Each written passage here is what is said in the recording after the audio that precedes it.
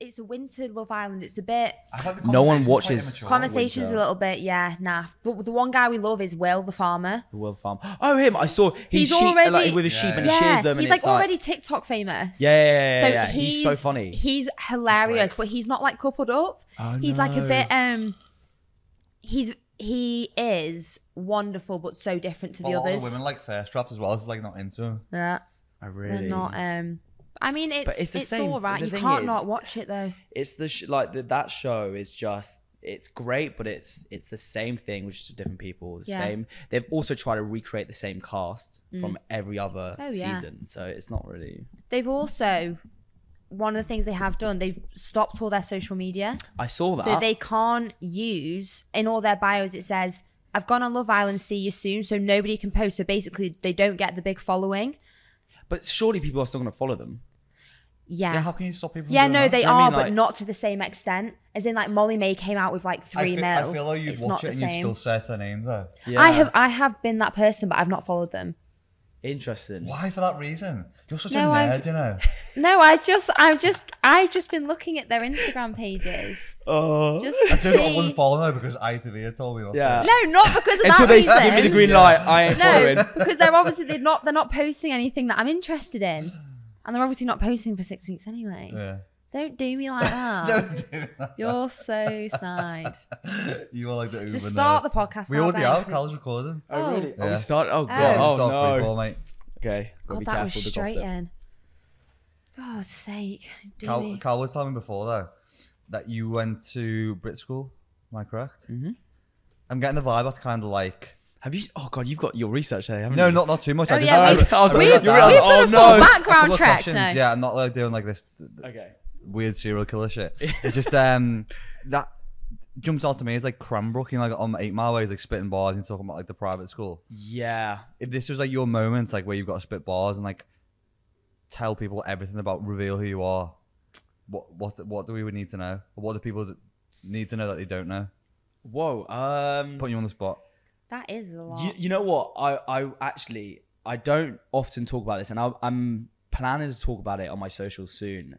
Everyone thinks that I am from this extremely huge, wealthy background, and I was born in Chelsea, and I did Made in Chelsea, and there's all of that. It couldn't be further from the truth. Like, I don't come from a rich background at all. My parents are not rich. I hustled like my father did and made a name for myself, and then going on the show, it just kind of happened. It wasn't like, oh, he's from this background, he needs to go on the show. Is this basically 8 Mile? Yeah, well, yeah, like I grew up in a council estate. Like I wasn't in this, huge mansion house that everyone thinks I was. My father later on, as I got older, he made a bit more money and then, grew a business, and then we were okay later. But I was never brought up in that. So I think that's a lot of people think all the time, because my parents live in the South of France, like, oh yeah, you live in South France, like you're bougie, and you're like no, not really. Like, my parents are super chill, and like money's never been a huge thing. Were you a tailor? Yeah, I was. Wow, that's super interesting. Yeah, I was a tailor at Reese for 2 years. I love that. Yeah, pinning up suits. Sick. That was fun. I enjoyed it. It was a bit of a weird career move, but yeah. Can I ask why you've not shared that on social media yet, that your background? I think mainly because already a lot of people don't know. They look at me and they're very judgmental on, okay, they see things on the show. If you follow me on social media, you'll see a bit of a difference in me in terms of like my character and what you see on TV. And I think a lot of people forget that I'm mixed, that my background's a bit different. And I think because you're on Made in Chelsea, it's like you have to fit a category. And in the beginning, when I started the show, I was very, I guess, business smart in my head and said, okay, if I want to make a name for myself, I've got to follow that book and go, okay, this is what I've got to do. I've got to act a certain way. I've got to maybe up my poshness. I'm well spoken already because that's just because of my mother.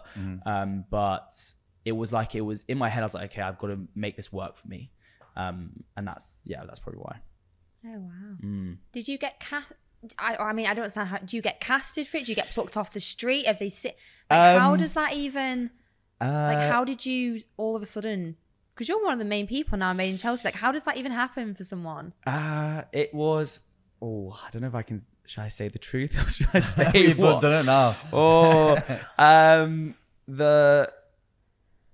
the way that the people cast on the show is your friends of friends. That's genuinely how it happens. Like, people know each other and then you kind of go on the show. I wasn't that at all. I didn't know anyone. I was working in marketing, and one of the directors who was looking for an event I was working with and helping him film at a location. And then they met me and they were like, I was wearing typical Chelsea boots, skinny jeans at the time, like this fur coat. I looked very Chelsea. And I was like, yeah, I look Chelsea. And they were like, yeah, we'd love you to come on the show. And I was like, not really what I want to do. Call my dad, and my dad was like, just do it. If you don't like it, just quit. And 5 years later, I'm still doing it. Is that what it's been? 5 years? Yeah. Wow. Yeah, I didn't know that. long time. Yeah. I feel old now. And like, especially now, like there's new kids. Like I met this, anyway, no one will know who he is, but there's a new kid coming on the show and he's like 19 and we're talking and I'm like, whoa, you are young. And it's really weird being The like, dynamic, yeah, because I was like nearly your age when I started, so it was weird.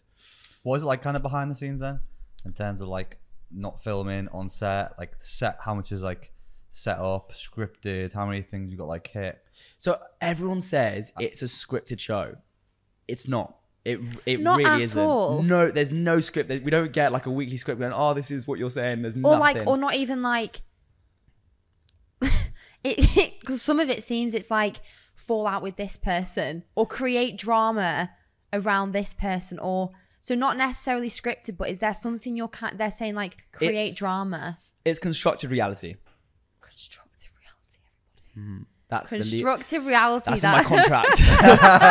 Yeah, it's constructed reality. No, it's basically like the thing that people need to understand is people are more aware of how reality TV works. Like no one's stupid now. You get it, especially with like Love Island, all these like shows, Too Hot to Handle. That like people go on it because they want a bit of fame or whatever it is, and I think the audience are learning that there's a way to do it. But the way Chelsea is that it looks like a movie. So it's like, it's so beautifully filmed that a lot of people are like, surely it's fake. But it's just that production takes a long time. So when you see a scene that's maybe 3 minutes long, that could have been 4 hours of filming. Yeah. Really? And they just cut things out. Have they ever cut things out that's kind of made you look terrible? Or do you know, somehow they're quite clever and they could cut out you apologizing and just being like, you're a dick. Or do you know where they've been clever for drama? And you've watched it back and think like, I did not say that. Are you trying to say Miles is a dick? No. I'm just thinking of like any circumstance where the way they filmed this 4 hours and then it's like 3 minutes and you're like, whoa, that's so out of context. That didn't even happen. I think sometimes yes, because you got to remember a conversation when you normally have it with someone is maybe over an hour, and the show's only an hour. So when you think about there's like 10, 15 conversations happening in one episode. So you got to think that you've got to cut that down so much. So yeah, you will get cut. And sometimes I do feel like the last season for me was tough because I felt like I was portrayed in a certain way that wasn't me. And I did actually speak about it openly on my socials, and I got a lot of backlash, and it affected me more than I realized. Even my sister was like, I can tell you're not okay. And I was like, because when you try to be yourself and then you're in an environment where you may have to have an argument or you have to talk about something, and it's, the whole show is about gossip, and you can't really run away from that. So sometimes it sucks and you kind of have to deal with it. But the majority of time they do portray you as authentically as they can. But again, because it's an hour, they've got to cut things out. But that's what social media is like in general, isn't it? Because it's like, if we do a minute video on Instagram, it's like, how can I get myself across as quick as possible, aggressively as possible, so people fucking listen? Then, get your message. Then you've got the opportunity on a podcast, just like have open conversation where you can then expand on like the conversations, whatever they are. Yeah, no. It's gonna be the same thing, but like in a way more but vast version. Yeah, I guess social media, but this is more like this is broadcasted to who? Millions of people. Yeah, but you've got to get the bits like that are fucking on steroids, I mean, that are gonna pop like and be good. Yeah. I mean, like the social media, TV, all of this is it's all a lie, really, until you have like these real conversations. That's why I think podcasts are so good, because you get to have the unedited, filtered version of someone. Yeah. You know, so you can't hide on it, mate, and that's the really beauty of it as well. No, not at all. We've had some questions from listeners as well. I think we'll probably go through a couple of them. We go through. Yeah. I think the most one that we had frequently was, "What's your number?" that was a big one. And then the next one was, "What's your body count?" Whoa! You don't have to answer that one, but yeah, no, I'm not going to answer that one. But this leads on to our next question. Yeah. Do you think it matters what a girl's body count is? And do you think there's a difference between like what a guy's is and how that's perceived? Yeah. And then what a girl's is? Oh my God. This is crazy, right? This is a topic that Did you get your fucking spade ready, mate? Fuck. No, it's all right. God, how do I answer this? You won't offend me. I always think as well, by the way, I'm the same when I answer these questions, is that like, I think if you're just as honest as possible, I don't think you can be like cancelled for shit, because you've got nowhere else to go. Yeah, it's true. No, it's true. I mean, and like, especially all these conversations are happening at the moment of like men and female, like what's going on here. In general, I don't care. Like, if a girl has got a high body count, I normally wouldn't really care. What I've noticed is girls that I've met who have a high body count are usually girls that love to go out and party. I've removed myself from that side of my life like I used to. I'm in my late 20s now. I kind of wanted something a bit more chilled and settled down. So for me, it does matter in that sense. But I really wouldn't care. And again, for men, I think it's very different. I think people need to understand that men and women are very different. Men, generally, they can have sex with no attachments, no feelings. Unfortunately, when women do have sex and they orgasm, they release a hormone and an attachment to someone. So it's very different. And I think a lot of people forget that. And that's why I always say, be careful when you do one-night stands or whatever. Like, live your life 100%, be single, be respectful. But you've got to remember, sex for men is very different with sex with, with women. So that's how I would see it. Yeah. I didn't really answer it, but I did. No, because I know yours and you know mine, and they're wildly different. Yeah. They're vastly different. And knowing that Ben is the last person for me is all that I need to know. Yeah. And that makes me quite comfortable. I absolutely do agree, though. We are very emotional. Everyone that I have ever slept with, I thought I was going to be with them. Like, do you know what I mean? You don't. Yeah. I tried friends with benefits. I'm thinking, whoa, we're not just friends though. And they're like, no, we are. And I'm like, whoa, but we're not, because we've slept together. And and I absolutely do agree that it is different for guys and girls. And I don't mind saying that, because some girls will be like, no, but it is different. It is. I'm emotionally connected to those people. I never cared. I don't even know if I don't think we even asked for later down the line. I don't think I even cared. I think like in some social groups as well, guys are like, oh, you have slept with this many people. Whereas generally, girls I think females would be more like, we don't share. Would want to like, in this sense, you'd want to like lower your number. Whereas guys would be like, I want to fucking add 10 on. You could probably like minus +10 to women, -10 for men. You'd probably be there. I mean, with a boys group, I was like, how many girls you slept with? Yeah, all the boys are like, fucking, 100 this. And you're like, okay, cool, mate. But yeah, actually, girls do. Like first year of uni, I remember we were doing, what's that drinking game where it's like never have I ever? Oh yeah. And someone said a number and no one drank, so I didn't drink, but I was above it. But no one drank, so I'm thinking, you were above it? I was just above the number. So two people. I think the number was quite low. Whatever they said, it was quite low, but no one drank, so I fucking didn't drink. Yeah, But so that's me as a woman. Whereas I think you'd have been like 1,000, 200. But it's definitely different for girls and guys. Do you take a girl that's got a body count of 100 or in 100k of debt? Sorry, say again. So would I take a girl that is you got to choose. She's either got a body count of 100 or she's in 100k worth of debt. Whoa, that's an interesting question. 100k 100 is quite high. Yeah, 100k is So it's 100 grand. No, I you're meant- taking on that responsibility as well. Are you though? It's her responsibility. Oh god, that's like I'm trying to think in my head like what. Yeah, I'd probably take the 100 grand in debt. Yeah, I would. I think what would you do? Because I think again, men's and women's perspective on this could be quite different because what men and women value is different. So is mine either picking the guy slept with 100 people or the guys in 100k of debt? Let's be honest. If you ask the girl that question, who is single, I'm pretty sure she'd say 100 girls. Yeah, I think based on like if you look at on the average of what women value power, wealth, intelligence in general. So like if you're taking a guy who's got 100k worth of debt, they're going to be a low value male. Yeah, of course. And also that takes away from, I guess, a traditional relationship of, you know, the man takes care of you on your first few dates. He's going to take you out. He's going to pay for things. And women don't want that. As much as they want to disagree and say, no, equal rights and all this. It's like, well, no, it isn't. It's not like that in all aspects of life, especially in a relationship.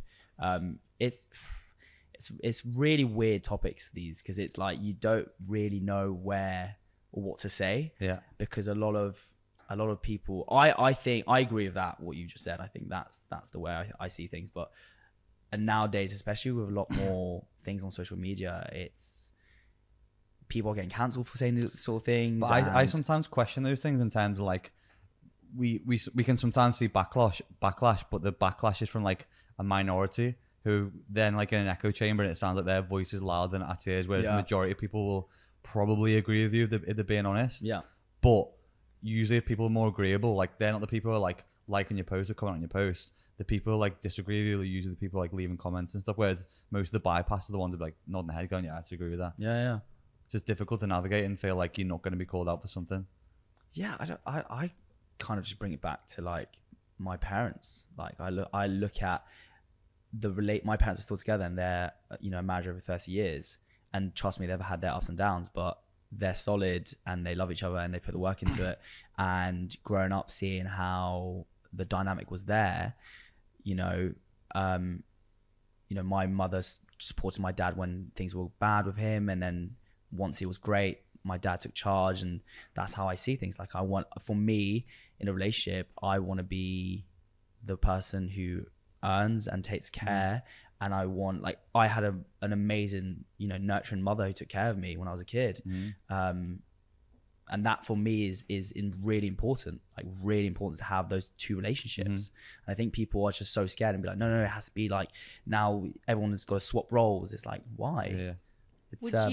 Would you not date someone then, or be with someone who one earns more than you or is more successful? Would you not date a woman in that difference? Successful, like success, it depends how you see success. If you see success as money, I'll do it in the sense of she owns her own business. Yeah. That kind of. No, I love that. I think if you've got your own business, like for me, if I date someone who has no drive and does nothing, oh my God, it doesn't matter how hot you are, how amazing you are, I don't care. That is unattractive to me. You have to have some sort of drive. If you're super successful, amazing, but if it takes over your whole life and you're not leaving room to think about wanting to have kids or the nurturing of that relationship, then I'm not really interested. Like I've dated someone who was extremely high up in the business, and I'm not going to say the name because everyone knows who that person is. But you can tell us after. I'll tell you after. And I found it interesting because during the dates, it was very much trying to show off to me. Yeah. And I was like, I really couldn't care less. Like, it's great that you've got this, but like, I'm not here for that. So I've had like a few examples where I didn't really like it, but 100% if you're successful, love that. I think it's rare that you'd probably find that where like an uber successful woman will be dating a guy who's less successful or wealthy, because it's like a stat though, isn't it? Because women will majority of the time date across and up, whereas men will date across and down. So that's why women's dating pool is becoming so small, because women in society are becoming more and more and more successful, which means their dating pool is really, really small. We are good. We are doing good shit, aren't we? Yeah, successful women. But like no, it is though. Like it is right. Yeah. Women are doing really well in like education, society, jobs, businesses, whatever it is. But it just means the dating pool is super small because women majority of the time won't date down. 100%. It's so true. But like, why should you though? Either like, you wouldn't want to just a dude who's sitting on his fucking PS4 at home and his boxes all day just doing fuck all. No, but that's one of those things. Probably more so what you're attracted to. As you said, I couldn't be with someone who wasn't into fitness as one of my you sport. I do it a lot. Yeah. They need to do it. They need drive, determination, and be good looking. I don't think it's like having those three things were always my like non-negotiables. Yeah. And that's just how I don't know everyone has like, but not money. Mine was never monetary. Mine was always drive. Like I met Ben 5-6 years ago. He had just started the business. Yeah, like just started. So the drive was there, the passion, the fitness, the looks, everything. I saw potential. Damn, we're gonna be rich, baby. It's just all good. You just sell the business, like No, but I was thinking 6 years ahead. No, but that is great because you look at all these like athletes and these successful men, like, you know, for example, Conor McGregor, when he was in thousands and thousands of pounds of debt and he was fighting, he was making money, he was making a name for himself, she stood by him, you know, and they're still together, like regardless if rumors coming out or whatever of them now, but like that is powerful. And seeing if you're in an early relationship and you can see that your man is driving to get that and to get that amazing life that he deserves and for both of you, that's amazing. And you know, that's how I see things as well in a relationship. But as on the plus side, also for her, like I would want her to be able to want to go for her passion and do really, really well in whatever she wants to do. I think like obviously the other thing that's changed the dating game is obviously the online stuff and like dating apps and stuff like that. And then you've even got things like OnlyFans, which have come into the occasion, which I think has also changed the dynamic of like, one, how couples make money, because I think there's loads of couples on it, and then two, obviously a lot of women. Do you think you could ever date someone who's had an OnlyFans? No, I spoke about this on another podcast. It's I have friends who do OnlyFans, and I highly respect it. Like these girls are making bank, like. It's crazy the amount of money they make in a month. Yeah, you know, like, and I really respect that. And you're hustling in your own way. But I'm sorry, like in a relationship, my body's yours and your body's mine. That's it. I don't want anyone to see that. Like, I don't like it's. I know, again, people may hate what I'm gonna say, but like even like in Instagram, if I'm dating a girl and she's doing really revealing and kind of, you know, sexual poses, we're not together. Like I'm not gonna be with you. Like I don't find that attractive. Like when you're single, do what you want, like 100%. But if you're doing certain things and you have to respect the relationship you're in, you're showing that you're kind of not in a relationship if you're doing that sort of stuff. And OnlyFans is like, if you're making money and you're living your life, great, do it. But I personally wouldn't be with someone who's on OnlyFans. No, I couldn't. Yeah. I think and that's like, you can't delete that. Which I'm not. And she's about to announce link in bio. Link in bio, everybody. Exclusive content. As long as I take like 75%. No, but that's one of those things. Like even with the social media thing, I have turned down a lot of like lounge underwear, skimpy underwear, for the fact that you can make a lot of money, but I don't want for other people to see me in my underwear because that's for Ben's eyes only. I stopped kind of doing like the sort of glute posy posts that I did at the start of our relationship. I was like, do you know what?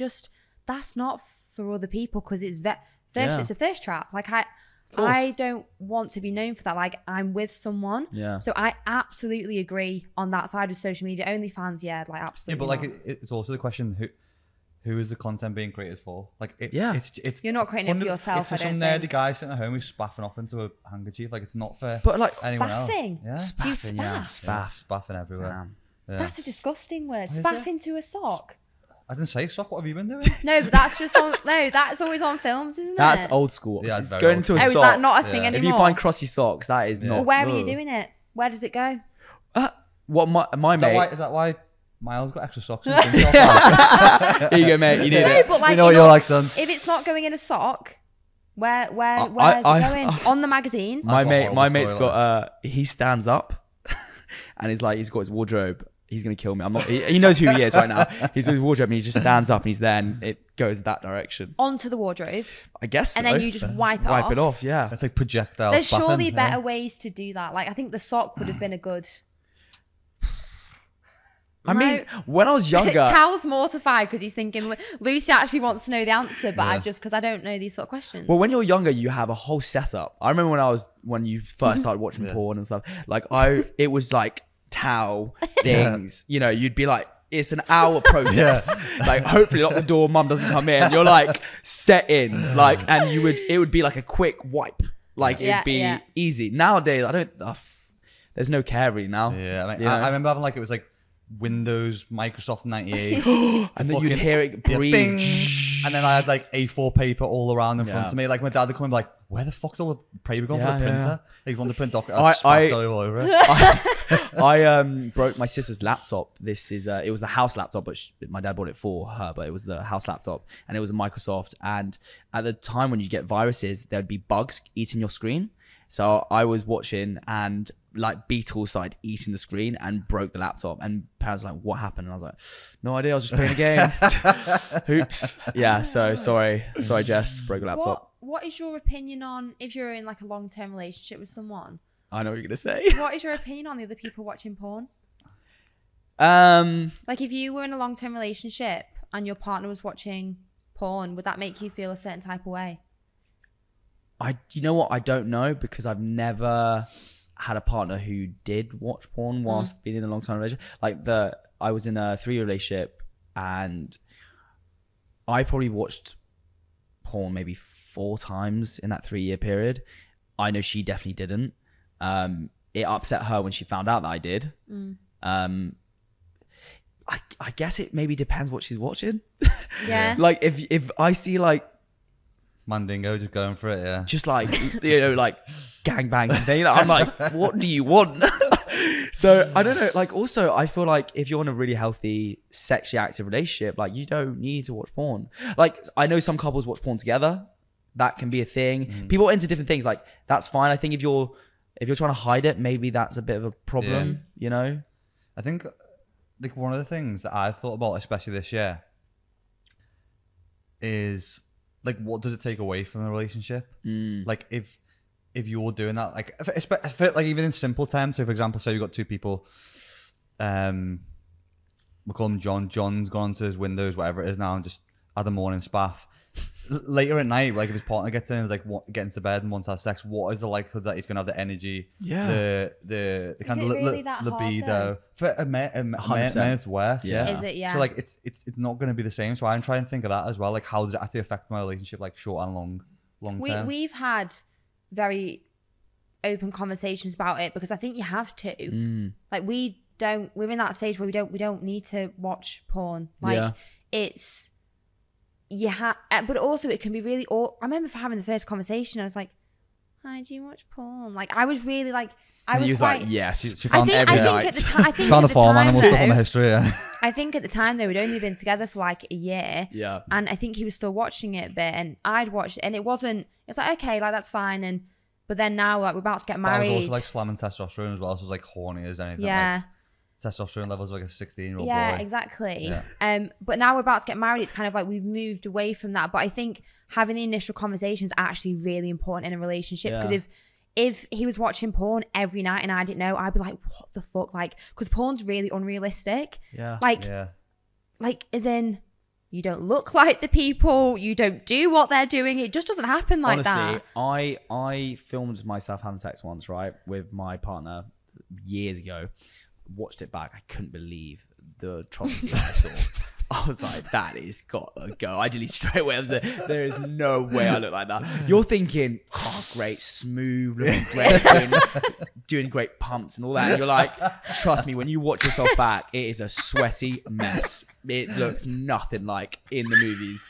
Trust. Nothing like movies, nothing like porn. It sucks. Yeah. So then when you watch porn, you're like, this is fake. Yeah. Yeah. Especially it is quite fake. I think it's very it's all very staged and very stops and starts. yeah. I think also from a woman's perspective, it's also like very degrading to most women as well. In what sense? Because then most of them end up like just getting spaffed on, don't they? Like a spaff towel. So Spaffed out. sorry, This didn't mean that. spaffing is mad. Well, I need to cut these bits out, Carl. So yeah, I think, but yeah, it's definitely degrading to women. I feel, especially like in those gangbang scenarios and stuff. It also for like young men creates unrealistic scenarios of like what you should be like or what you should be doing or like how you should be treating a or woman. what you 100%. expect us to look like. Yeah, and that. We don't look like them. Yeah, no, I think also like I'm so lucky that porn was quite late when I was when it was like kind of like on the computers and all that. It's nothing like it is now. Like, you know, you can literally find anything, and for kids or who are starting to be a bit more sexual with themselves or whatever, like I remember when, you know, you're touching yourself, I didn't watch anything when I was a kid. Like literally it was just my imagination. And then later on, obviously you'd watch things. So I can only imagine, you know, a young 13, 14-year-old kid, like watching all these things. It's like, it's graphic as hell. But that's the thing, isn't it? The access as well is like more like, especially for young males who've got access to more like skin, porn, like literally just on tap. I remember the first time ever for me, like I robbed my mum's like underwear magazine, took it to my mate. I was like, mate, look at this. Your mum's underwear magazine? Yeah, she used to order like brought, like that was the only woman I'd ever saw in my life. Oh, was, like, sorry, I thought you meant. it was like some catalogue thing, which like it's not as messed up as you thought what you were saying. Wow, like, what did you think I was talking about? Like your mum's underwear. I would have been fucking yeah, weird, I got really. No, it was like one of those August magazines, like full of underwear. Yeah, go to the underwear section. Yeah, right, and then his mum found it and then told my mum. We were like, shit, yeah, I understand. Sorry, it's really threw yeah, me but I off think there. there's like, is that access to it? Did you see the thing about like Terry Crews and stuff as well? He had like a oh my god, a porn addiction. The podcast. Yeah. That is my favorite interview.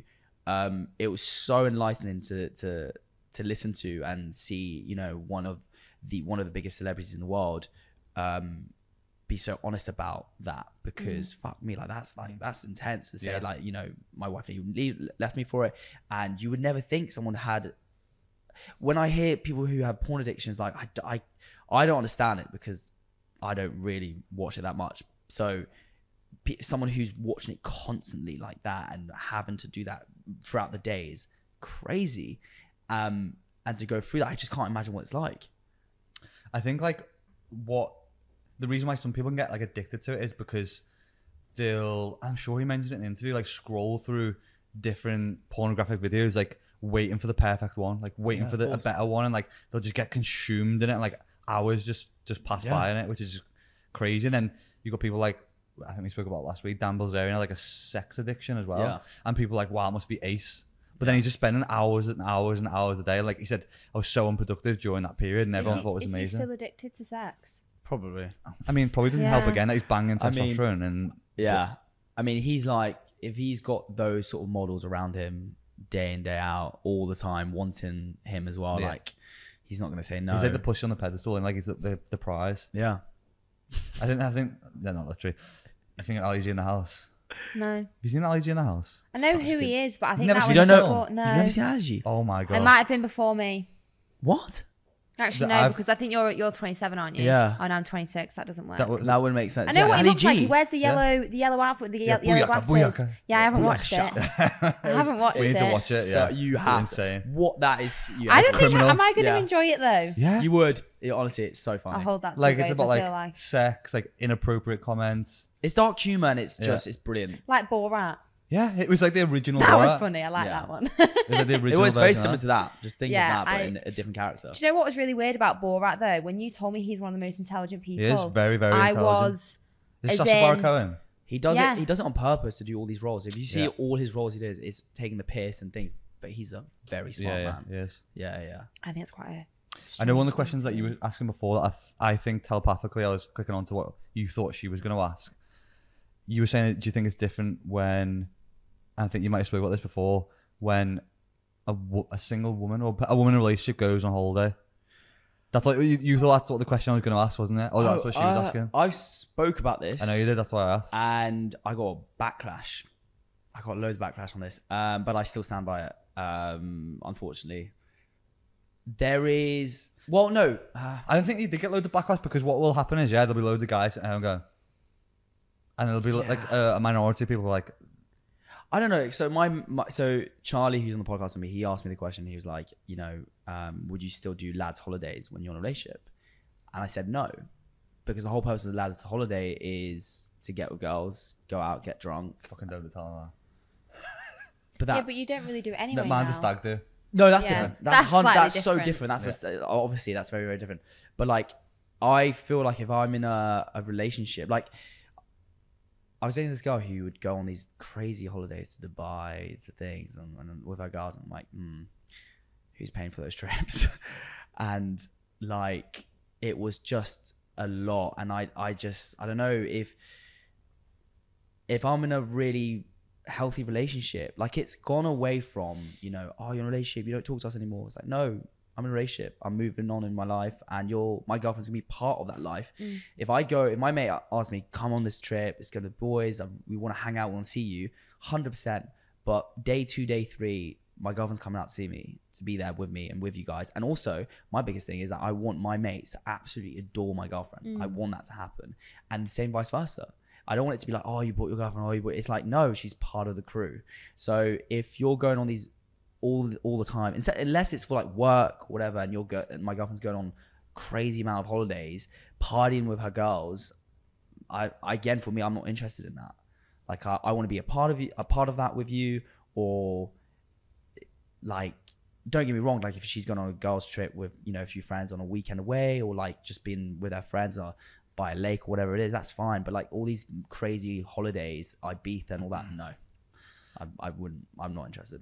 I know what you're talking about. I think like a lot of the times the reason why for men that they will get with a woman is because they will add value to their life and also like make you look like a higher value man. Like you want to like show off your partner, and that's the kind of thing you're talking about. And then the other side, and I definitely saw this in like Dubai and stuff as well. It's just absolute like thirst traps around old men at tables who were just like there for one reason, and also could never afford to be there without, unless it's being paid for yachts, by the guy. The things, you're just a bit like, okay. Yeah, like if you're a hairdresser from Essex and you're on like the table with like she's like 50k, it's like you're getting there by one reason. Exactly. I absolutely couldn't be with someone who was going on lads holidays.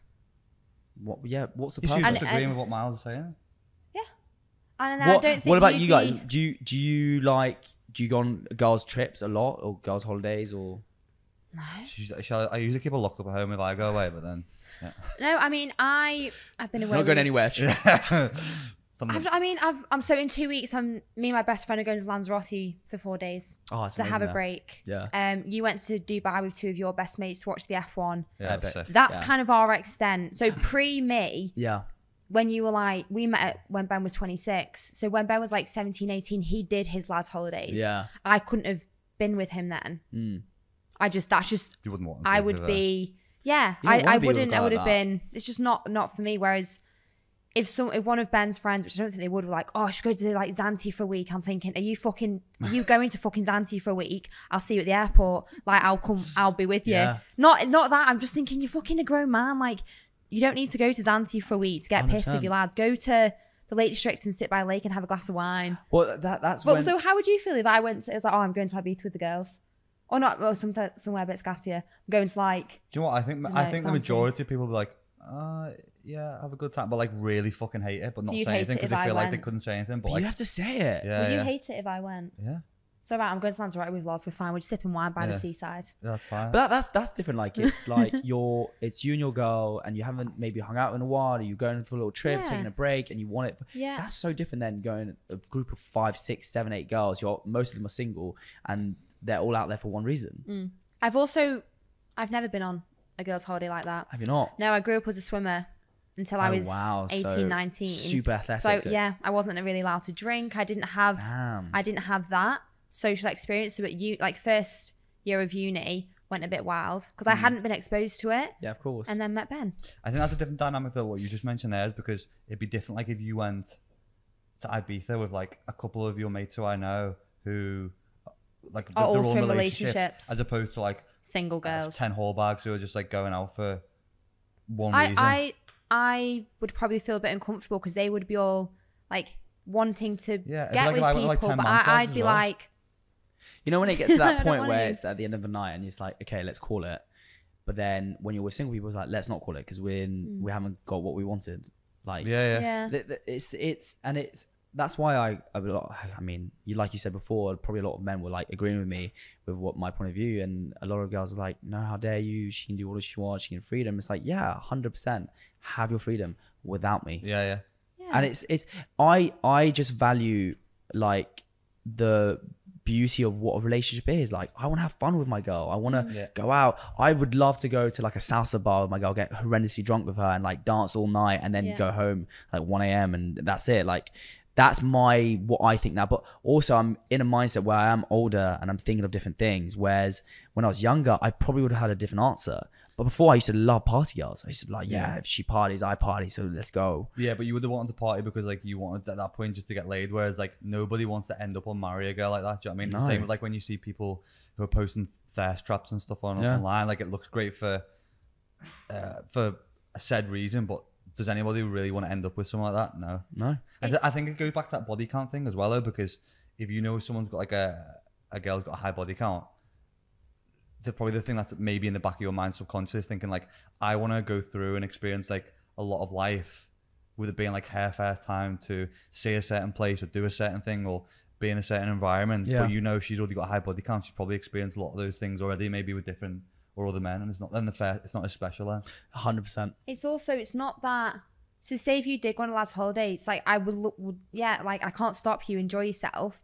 And it's not that I don't trust you, but if you're out with loads of single lads, I think I would feel quite anxious. Of course. I trust you to the end. Yeah. But I'd be sat there at home thinking, why, like, he's not messaged me. But it would probably make me feel like a little bit like, I don't know, weird. 100%. Like, if you're also... Not like you don't trust them, though. It's just like... Of course, like, you could... I feel a bit... You could go to a night out with your boys. You got to realise that there's going to be loads of girls around the table talking, chatting, like, and everyone's got an agenda, like, on a night out. Like, let's really think about what a club is. It's horrendous loud music. You can't hear anything. It's spending loads of money, drinking to get paralytic, and hookup society. That is what a nightclub is, unless you're going to a really cool bar and like maybe a salsa bar, whatever it is. The majority of it is it's a place to hook up. That's what it is. So I even without the holiday thing, like, even if my girlfriend wanted to go out with the girls and just get absolutely horrendously drunk, like, no. I think like what you're probably bringing in there, like, even if someone's like the most loyal person in the world or whatever they are, and like you're looking at kind of like what's the likelihood of them being a cheat or whatever. You then going, okay, like, what factors are going to increase that percentage? Going out with a load of girls who are all single, okay, that increased the percentage. Getting absolutely right-arsed, okay, that increased the chances. Drugs, maybe, okay, that's going to increase the chance a little bit more. Then in a place with loads of hot people, okay, that's going to increase the chance a little bit more. Now we're out to like 3 or 4 in the morning, okay, that probably increased the chance. There's like all those little factors which will then can maybe just... We had an interesting conversations, didn't we? Like, I love wearing my engagement ring. When me and Loz are out, we're like, hey, don't approach us. Like, as in, like, guys, genuinely, when me and Loz go out, so me and my best mate, guys genuinely don't approach you because we're just having a girls' night. We've got our rings just on. Just don't show the other side of it. Made in China. No. And we've noticed quite a big shift. Me and Ben had a conversation. I was just like, do you know what? I can't wait till you've got your wedding ring on in a couple of months' time, because not that it would stop people, but other people would know he's married. Mate, he's got a wife Lucy at would home. have me like fucking Frodo Baggins with round my neck. Round your neck, get it plastered. But me and Loz have been like, oh my God, I really noticed like less guys come up to you. Like, you're genuinely, it shows that you're taken. Ben could be a nothing. You were showing me the other day, she was going, how would you show people your wedding ring in a club? And I went, well, and she went, no, you show it to them like that. I love that. It is like no, but I am excited for that, because it's just I don't think it would stop people from approaching a married man, but it might be a slight, for some people it's probably more attractive. Trust me, I've got so many friends who love that aspect. See, that makes me feel really sad. I mean, the thought of like cheating, it just makes me the whole thing just sad. So another girl who would willingly approach a man with a ring on his finger, think about the wife at home who probably has the kids. Just think about it for a second before you approach them. I'm massively against that. 100%. What's the worst lie you've ever told someone to like pie a woman off? Uh, This question comes up because I think, who was it on Love Island last night? It wasn't last night's episode. It was that Shaq guy who told someone who's in the army he was going away. Said he was in the army. wow, that's a big lie. Yeah. That is a big lie. Yeah. That's a bad lie. Wow, that's quite good. I'll write that down. More on future reference. What's a big lie? What have I really lied about in terms of getting out of? I don't think I've had any really big lies. To be fair, I'm quite upfront with how I feel normally. If I'm dating someone, I'm very much like, okay, this is not working for me. I have said to some the thing I can say the most is I'm really busy at the moment and I just can't handle anything serious. Yeah, it's not the right time. It's just not the right time. And then a week later they see me date someone else. I'm like, yeah, but she's different. It's not you. Yeah. I don't know. I've never really said anything going to the army, that's crazy. Yeah. That was also a really weird one because the military is like a really respected thing, and then it's like going to the army. Well, you're not. Yeah. It's actually really hard to go to the army. Yeah. And be a militant person. I think the best one you could probably be honest if you want to turn someone off and just tell them like the Microsoft 98 story. It's like go back to the good old days. Yeah. That's probably a good turn off for most women. Which one's that? Okay, we'll move on from that one, Lucy, anyway. What's it called? Spiffling. What did you call it? Spaffing. Do you know what Spiffling, I love that. Spiffling's We better. can call it now, spiffling. Spiffling, mate, that's the new one, yeah. There you go. Everyone use that moving forward. Sleeping with a girl on a first date, is that like a massive turn off for you? Like, are you thinking like that's a keeper and I want to continue it, or is for you, is that like something, okay, box done, ticked off? And like that's for me not someone that I value because they've given away things too easily. Because I know people got varied opinions. That's like we've spoken on the way down the train. Yeah. And like we were saying, we've actually know quite a lot of people who have ended up in like long-term relationships from even that having like first yeah. I to be fair, I don't have much of a problem with that. Like my ex, we were we're not together anymore, but we were together for 3 years. The first night we hooked up. I always say, when girls always say, no, I'm gonna make him wait, there's no point.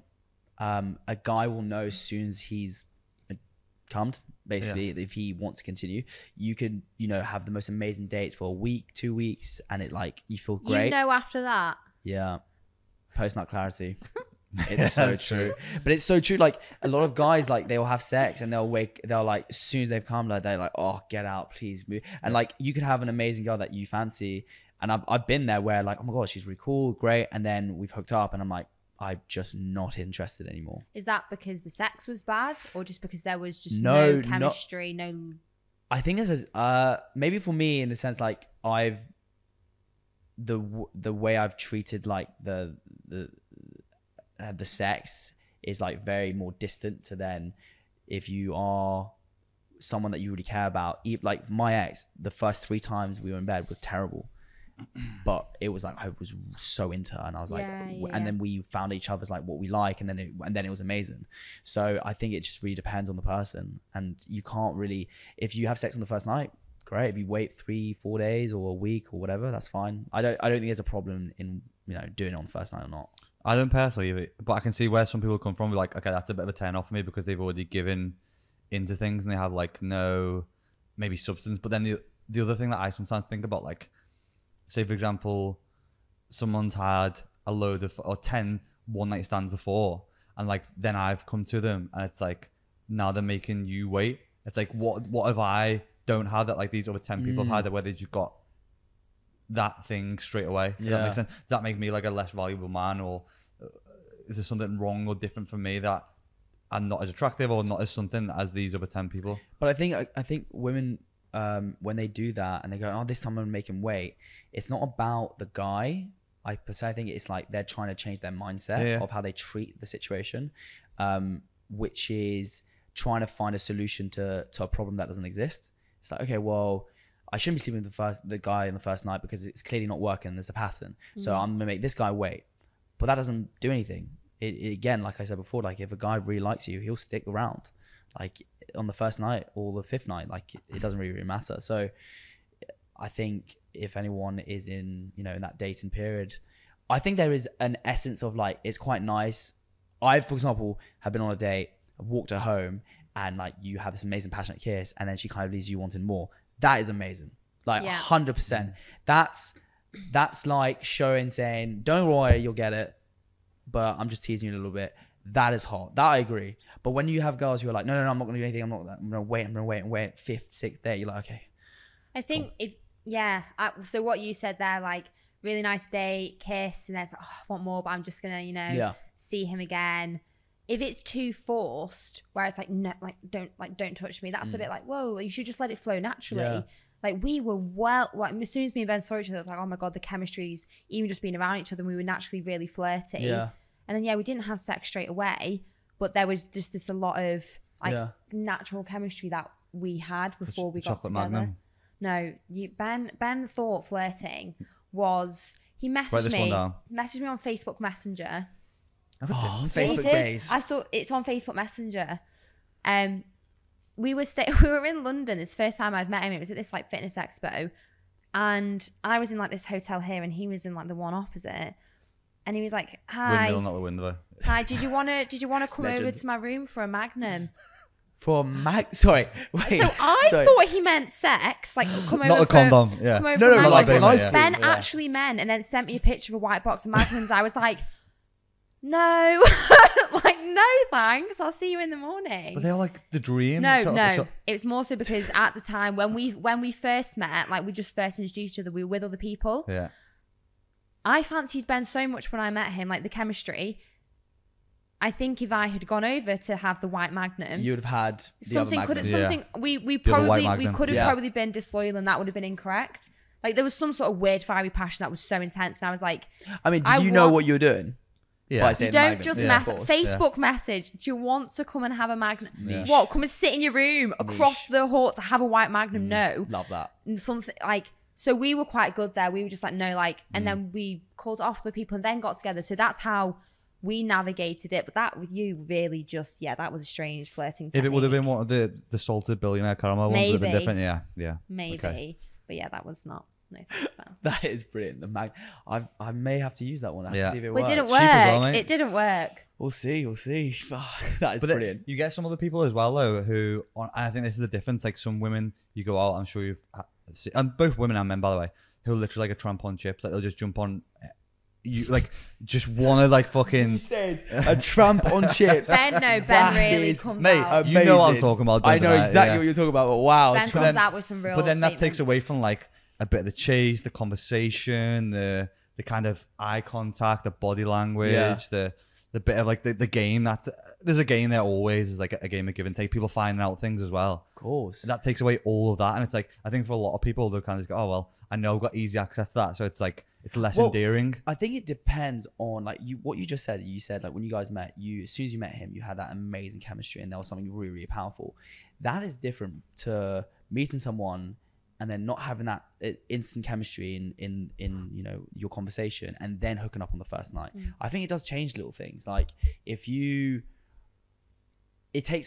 for a guy, it would take away the maybe feeling of like this could be something more, because if you're just you had a date, the date was all right, and then she lets you back in, then you're like, okay, not maybe over it. But when you have that amazing chemistry with someone, and then if you hook up on the first night, it can change, I think, a little bit of like how you treat the situation and thinking in your head, is there more to this? For sure. How sorry, this is a kind of off topic, but I know you said it before about just like kids and marriage and future. How soon is too soon to have the conversation with the girl you really like that you want kids and you want to get married one day? Never too soon. What's okay? What's like the earliest you should go in? Yeah, to say like not first date. I think it depends on where you're at in your life. Okay. I think on the first date, if a girl says that to me, it depends how she says it as well. It's like, by the way, I really want kids. You look like you fit the mold. Yeah. Let's do it. That's weird. But if we're talking about, naturally on the first date, you talk about exes, you talk about relationships, you talk about how you are and like who you've dated, and then it will go on like, do you want kids? Like that sort of on the first date, 100%. Like, yeah, 100%, I want kids. And it's good to know. Like, if on the first date, a girl says to me, I don't want kids, cool. I won't see you because I want kids. Yeah. Like, unless she says, right now I don't want kids, but I see kids in my future. 100%. I think it's, and again, these conversations, if you're having them when you're like in your early 20s, for men and women are different. Obviously, women mature a lot quicker than men. I think that will scale from a man a lot more. Yeah. But I think also if a guy is honest with girls and say, look, that is something that I definitely want maybe in 10 years time, depending on how old he is, or in 6 years time or whatever. But I want to let you know that I want to take care of you, and I've got to work on myself to get to that position when we do have kids, we're set up for life and we're ready. And I think women need to respect that and understand that more, because I think women are like, I want kids. And that happened with my ex. She's like, when I was 21, we were trying to have a kid, and I was nowhere near. I was still a tailor at Reese, and I was trying to figure out my life, and it was like, I want kids. And it's like, how can I have a kid when I can't even take care of myself right now? And I think, and that takes responsibility to be able to say that as well. Yeah. And I think we shy away in dating now of being just honest. Like, I'm talking to someone at the moment and I've just laid everything down on the ground, and I was like, it's a risk. Apart from the A4 paper. Yeah. And it was a risk in my head. I was like, this could be a huge risk. My mates were like, oh, maybe you shouldn't say everything. I was like, yeah, but I've got nothing to lose. And it's been the most insane response back. Like, she was like just given exactly the same what I was given in that emotion. So I think it's important to be like really honest. Yeah, I think it's the best thing to do. I think honestly, we first or second time we were like, we went on a date. I mean, our dates were all a bit weird. We just random stuff together, didn't we? I was just like, he's the one. Love kids. I think as long as you're not turning up like the debt collector with the fucking clipboard and like, yeah, check off your box. But I'm the same. If I started dating someone like we just had this great connection, I'm thinking, right. And also we were kind of like, we needed to not be with other people, and it was all, so he was like going to be the one. I mean, I was only 21 and Ben was 26, but I was just like, do you see kids in your future? Because I see kids and marriage, and that is it. I want that. But and then luckily Ben did. Yeah, amazing. And we were very, very open about it straight away. I think it still scared me, like, to a point, like even talking about it when I was a couple of years ago. Like, I think you got like ready to properly. Yeah, you were. But it's still, of course, it's still, even to the day, like today, you that conversation is, I think for guys it is a scary thing, like to be ready to have that. I think women are naturally, we're very more maternal. 100%. And I think that's, you kind of know you're just going to be ready and you can take care and do all of that. And I think for a guy, it's a big question. As much as he wants it, it's when it happens, it's like, oh my God, I am a dad now. Yeah. And that's a big thing. And that's a big title. And like that, even like when I've been thinking about it, and because I think I'd go as far as say like we're quite traditional. Like, I need to be ready in terms like I want to feel like I can provide. I can be a good leader, a good dad, a good, like, I can support you, look after you.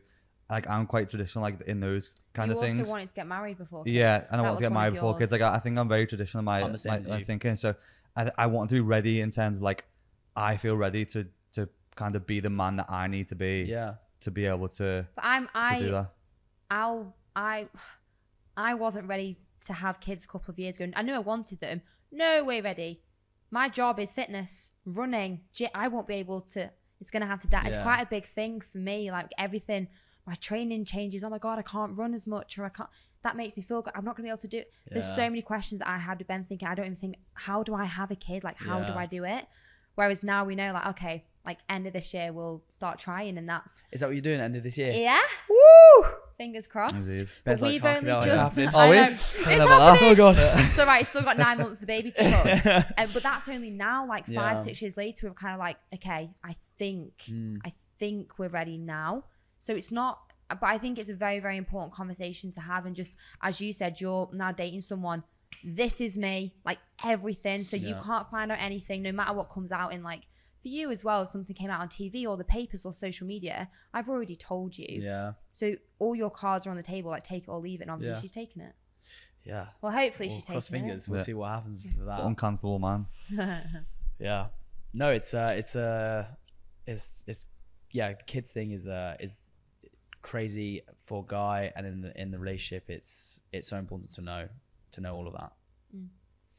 Obviously, as a very successful male in the dating game and in the sex game, we were looking at these odds the other day. Like, a third of men, I think, like obviously over the age of, might have been over the age of 18, haven't had sex. How can they change that odds if they're like going out there? Because we were having this conversation just before over in there, is that like I think there's a space at the moment where a lot of men are nervous or scared to say things because of, like we spoke about before, the cancel culture, or like being recorded in gyms as like a weirdo, or like overstepping the mark or the boundaries of what you should be saying. Because I think like a minority of men, like perverts, horrible people, like dark people who rape, like manipulate women, have created like this barrier that's gone up for a lot of women. Yeah, of course. Because the majority of men are good men who like want to find a partner, but like for those guys, they now suffer because of those consequences of the other. Then I found it even difficult to approach women or speak to women. Like, how can we change those odds? Like, what would your approach be to try and break down those barriers? I think as a young male, like, you know, you're in your teens and you're discovering yourself and you're discovering your own sexuality and, like, you know, trying to approach women, everything like that. You've just got to be really like, ignore everything that's going around, all the noise. Like, it's easy to fall into boys banter and lad chat and, you know, look at social media and, you know, these people outing people for certain behaviors and all that. You've got to trust your education from your family, and you've got to trust what is right and good. Okay. And you normally, you're right. You know, if you feel like that something's wrong in your gut, then it's wrong. And then the biggest thing I think people need to learn is put your hands up when you're wrong. Like, if you've overstepped your mark, if you're looking at a girl in the gym too long and she comes up to you and she said, you know, you're freaking me out, I'm really, really sorry. I think you're beautiful and I actually overstared. I'm really, really sorry. Like, just own up, because then you're learning about yourself and you're learning as you grow up. You know, I'm still learning today loads of things, and I love that. I love that I'm learning. I love the fact that I know I'm not perfect in every single way. And loads of people think, oh, I'm the dating expert and I get loads of girls and everything. That's what TV will show you. And I was very lucky enough to learn from my father and teach me the right ways and be respectful and be a gentleman. Like, there's certain little things that men can do that forget, that I think nowadays guys are, you know, they think they're expected to do these grand gestures all the time to impress a girl. I'm like, there are so many simple things that you can do that they may not say it, but they'll think, oh my God, that guy just did that. So one, for example, something I always do when you're walking on the road, on the street, make sure you're walking noticeably, take her on the other side, and you're on the car side on the road, and you show that you're protecting her. It's a small thing. You don't say anything. You just, as you're talking down the road, you take on the side, she'll go, oh, what? It's like, no, I'm just in case, you know, the car crashes, it hits me first and then not you. Those small little things will impact a girl so much and be like, oh my God, he's so caring, he's a gentleman. And I'm traditional like you. Like, I'm gonna hold a door for a girl, and there's so many different things. And I think we're so scared now to like, oh my God, am I supposed to be doing this? Sexist. Yeah, exactly. Are we equal? Like, just forget all of that. It's a big topic at the moment, 100%. But do what you think is good, and also believe for yourself. Like, if a girl doesn't like that stuff and she's like, no, I'm the boss girl, I can pay for my. Say goodbye if that's not what your belief is. If you like a girl like that, 100% go for it. But do what you think is right. And I think owning up to things and being as respectful as you can. And look, let's not be stupid.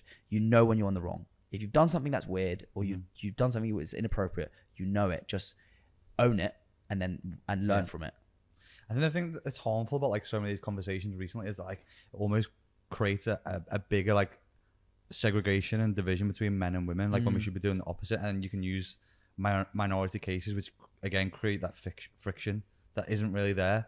But then these conversations that are in the echo chambers then create that feeling of like it's men versus women, when it's not.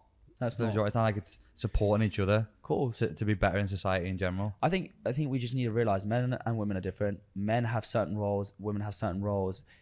That's what it is, and we complement each other at the end of the day, and it's great. And the more we're trying to fight it, the more there's going to be a huge divide, and the more it's just going to suck for everyone. Well, that's one of my favorite clips is from Jordan Peterson, where he's talking about, like, I think there was someone challenging on how the like engineering space is like sexist, and he was just explain it simply as that like women tend to favor being like more nurturing. Like women are more people, and men are more problem solvers. Yeah. And engineering is problem solving, so that's why more men tend to be good at that, and why women tend to take up jobs like nursing and caring and those other kind of roles. It's not because it's sexist; it's because that divide is quite natural and innate. And I also think, like, what's the problem with that? Like, also sometimes I was talking to who was I talking about this to recently? I think it was my sister or something like that. And it's super interesting because people were like, oh, you know, the gender gap or the pay, like, you know, men get paid more on this and all that. And I'm like, I'm in an industry where women make way more money than me. And I'm in an industry where women accomplish and are way more successful than me and will always be like that. Yeah. I can work 5 years in TV reality, do Instagram, do thing, and a girl can come on the show and just destroy me. Because in my industry, in this industry, women do better than men. I don't complain about it. I just understand that's the case, and it just drives me to work harder in what I'm doing and find a different avenue that I can create. Women have makeup, fashion, way more things available to them in social media and influencing than guys. Their following can grow way quicker because guys like to follow women, and girls are girls. They love each other. They support each other.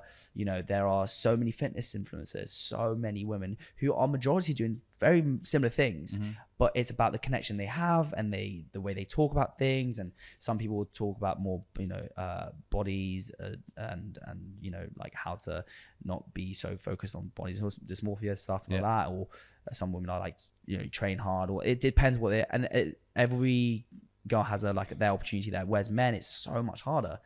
And I find that interesting because more social media and influencing, people want to do that as a job now, which I find crazy.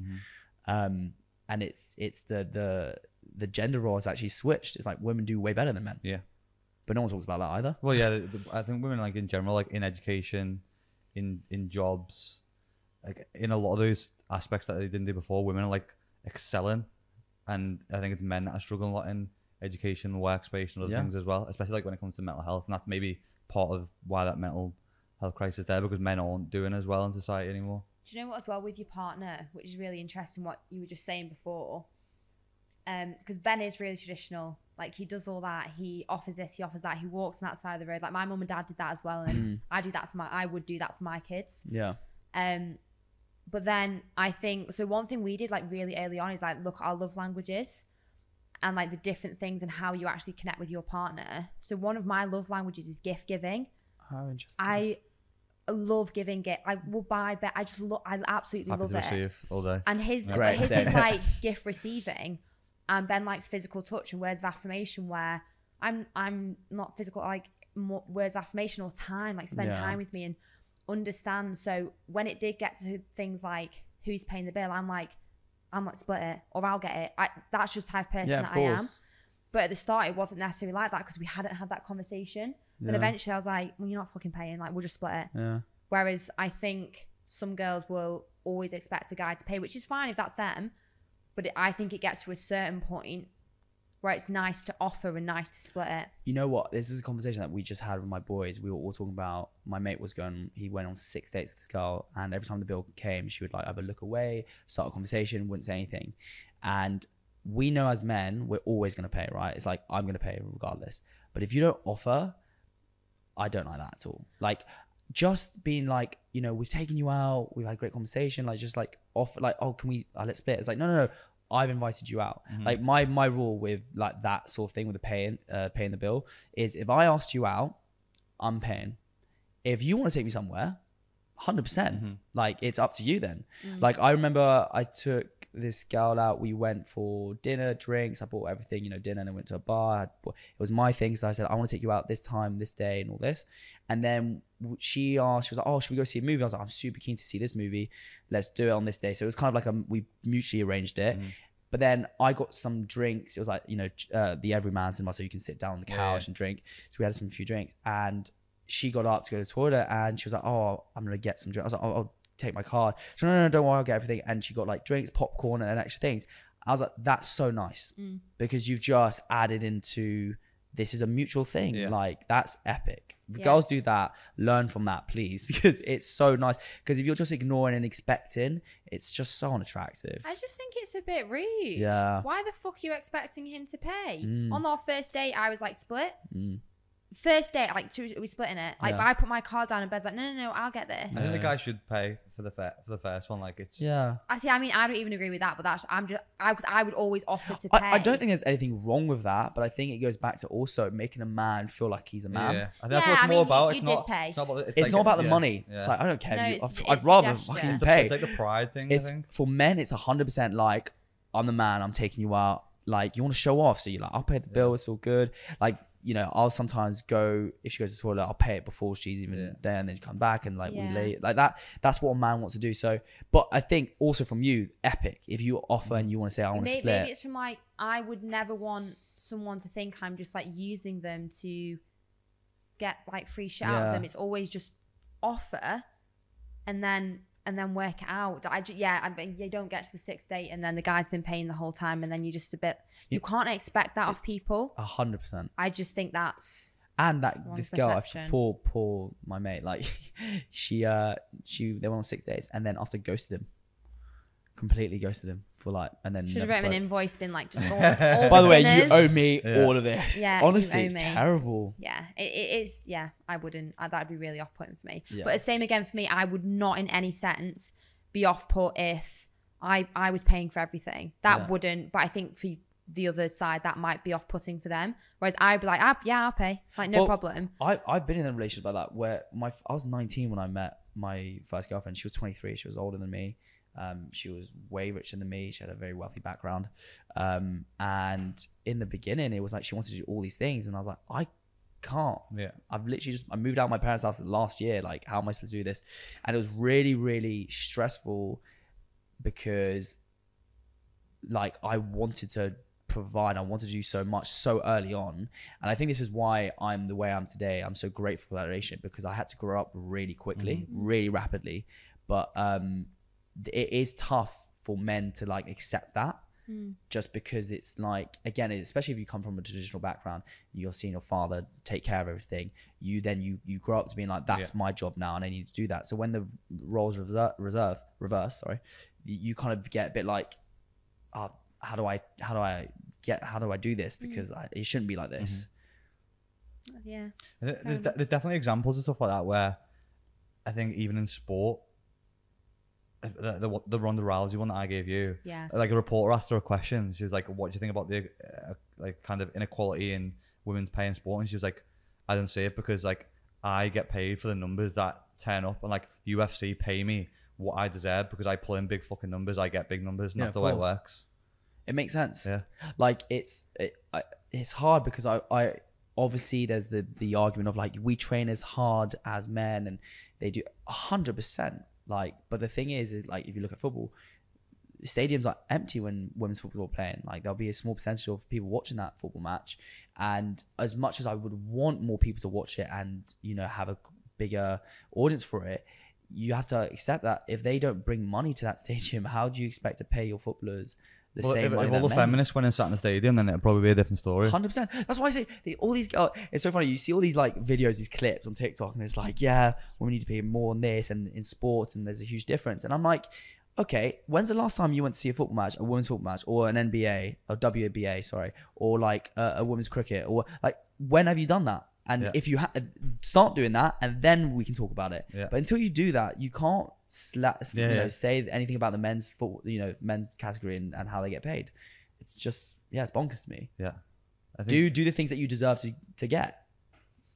I mean, it's always a weird one for me because I'm very much like women in sport, but mine's also like from a young age, introduce young girls to sport. Like I was introduced, like sport changed my whole life. Like so grateful for it. I don't watch football in any sense. Yeah. I don't watch women or men because I don't really enjoy it. Like Ben watches football. I just don't really care for it. It's not a good time. I don't really watch rugby. Like I watch athletics, CrossFit, swimming, fitness stuff. And they're quite equal pay.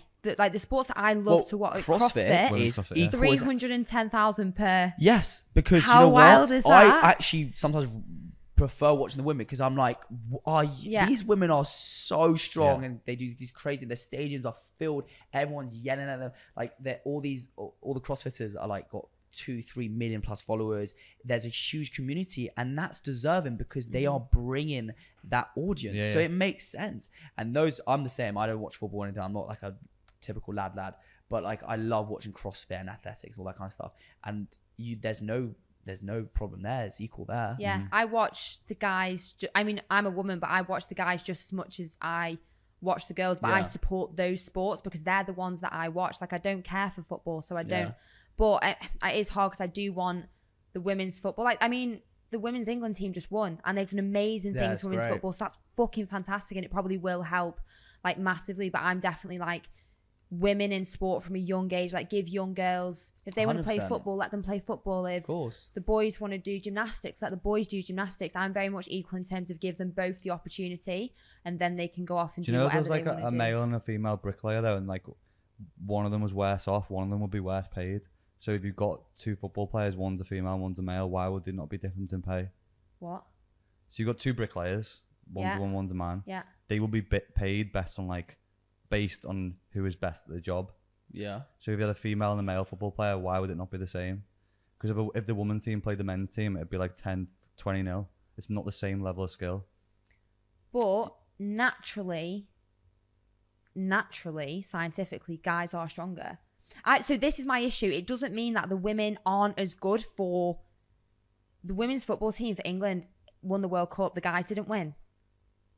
So does that not technically make the girls better? If they played each other though, like if you look but they wouldn't play each other because we're so scientifically different. I know. You're not going to run me against an athletics man. I 100% agree with what you're saying, but at the same time, like it doesn't matter what sport it is. People like watching whoever is the best. Like I love watching women's gymnastics because I think like the women are way better and way more talented and move better than the men. Yeah. So maybe I do agree with that. And that's why I prefer watching men's football because it's like the highest level of that sport. I've got no like. It's not because like women are women. That's why I'm not watching it. And men are men. Like if there's a sport like women are better at, I would just prefer to watch the women's team because they are the best in the world at that. 100%. Same with like some of the CrossFit, and then the same with men. Like I think humans innately just like watching whoever's top that sport in the world.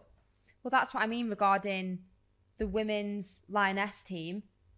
They got so much coverage because they were the best at that moment. The only thing I'll say about women's football, which is like, I mean, I don't love football in any sense. So it's hard for me to use that as an example. The only thing with women's football, which is bad, is, and this is like one of the reasons why I also think it's quite far behind men's football, is because women weren't allowed to even play football until like the 1950s professionally. So late. So yeah, that's really weird. So obviously women's football is going to be way behind in terms of development, the crowds, the stadiums, the sponsorships, and maybe like another 100 years time, women's football may be way further along that scale.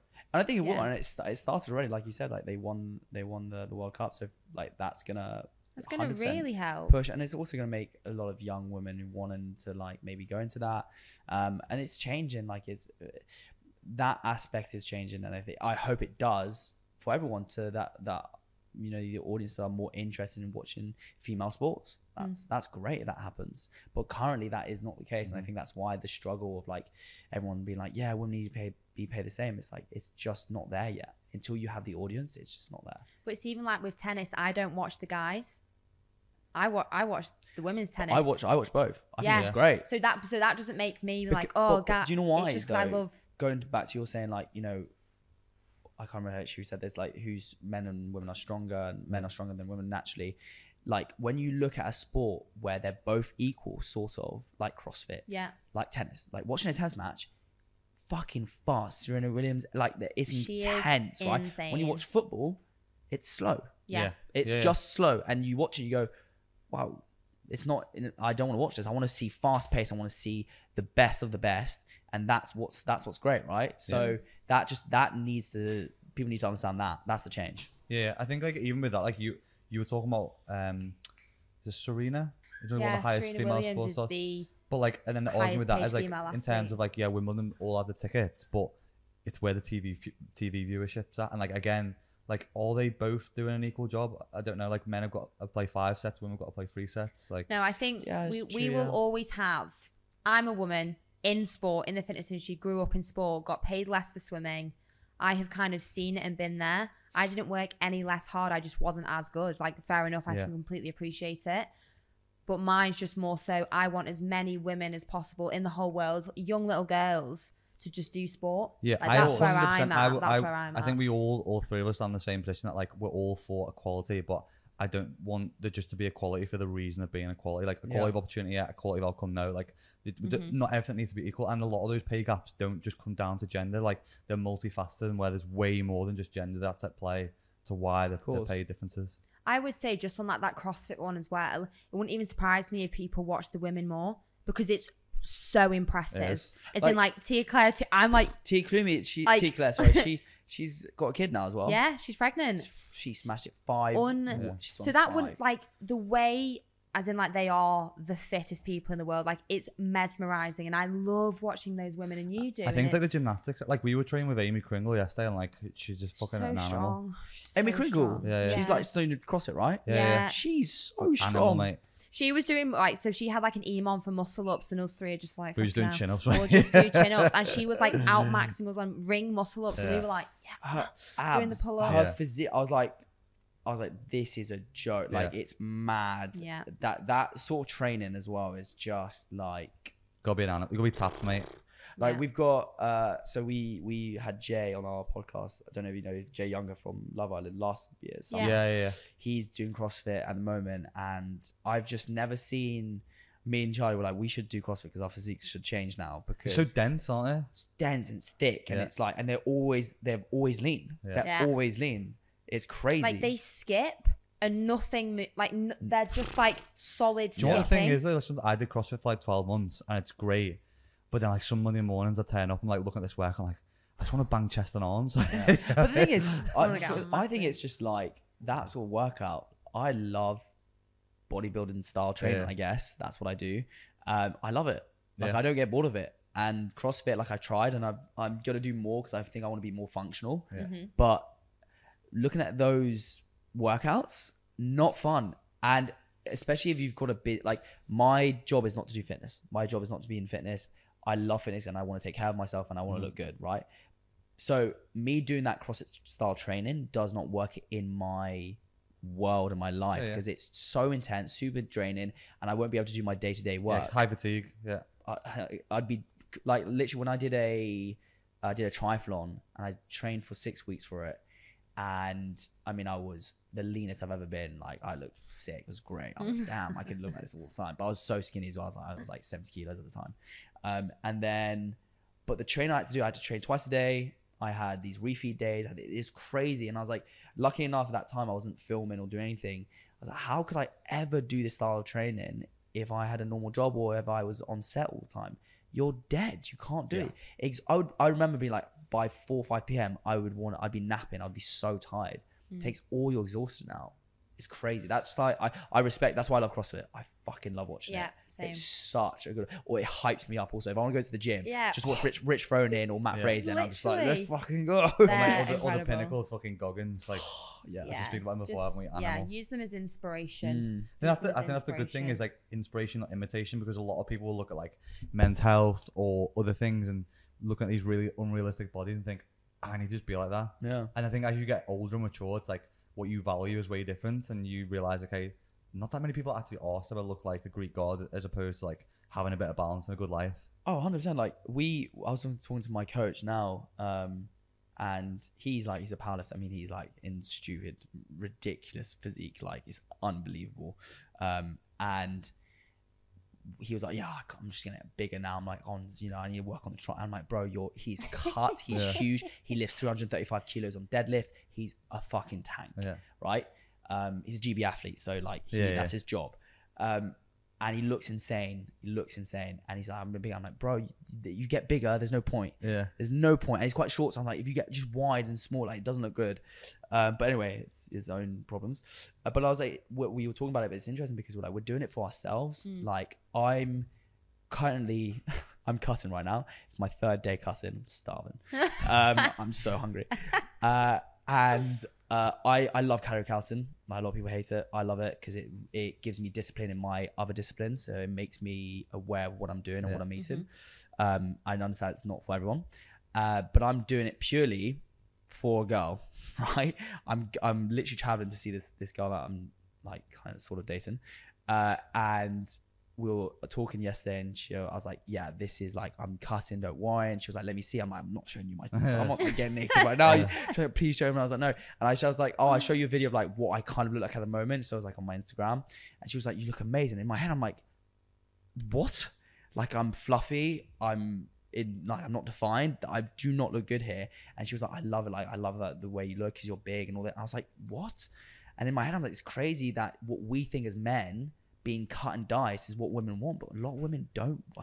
Well, me and Cal last week went out and did like a YouTube video on like walked the streets of Chester, did some interviewing with like different women, and like I was showing like dad bods. So one was dad bod, one was like a mega like Men's Health kind of chiseled dude, big chest, abs, and over 90% of the women actually preferred the dad bod for like lots of different reasons, such as like, one, it would make me feel like more insecure about my body. Yeah, that's true. The other thing is like, they think, oh, they must be like addicted to the gym and they wouldn't have time for much else. What are some of the other reasons, Carl? That was mainly it, wasn't it? Yeah. Mike. Yeah. Oh yeah, Cal's like, I didn't want to interrupt. Cal's like, oh, Jamie. So like when we need to check stats and stuff, Cal just swoops in. I love that. I need to bring that into my idea. Yeah, it seemed to be like a lot of people just talking about how they didn't want to like feel bad if they were having like a pizza and then he was just like smashing chicken and rice. It's not the same vibe, you know. It is just nice standard meals. But yeah, a lot of women prefer that. And like, I think a lot of men like put this unrealistic expectations on themselves, and I think men value what they look like more than women actually do. And I think if they knew those kind of things, they maybe wouldn't go to those lengths. And I also think that men put those expectations on themselves because as men we value attractiveness higher than what women do, so we're gonna. But I think also what's nice about that, it's growing through fitness, like what I used to do and how I used to train and how I train now is so vastly different and so much healthier now. That we had someone asked me, it's like, you know, is it too intense that I'm doing this sort of training, calorie counting and all this and all that? And they're like, you know, in their 20s. I was like, no, do it. I think almost being unhealthy in a certain way, not that it causes mental health.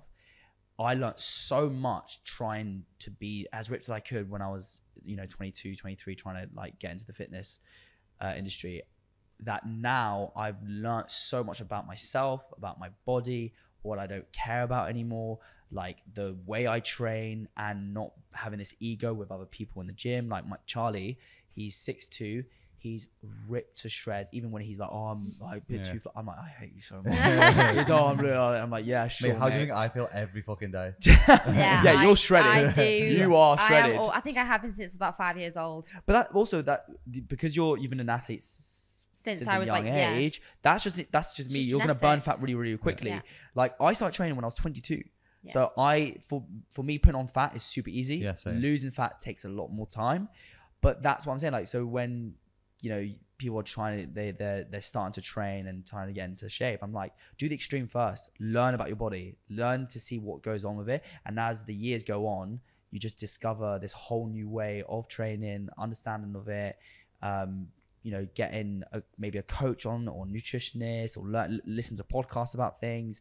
You know, the biggest thing I've learned in the last years, sleep, recovery, how important. It doesn't matter how many hours I train in the gym.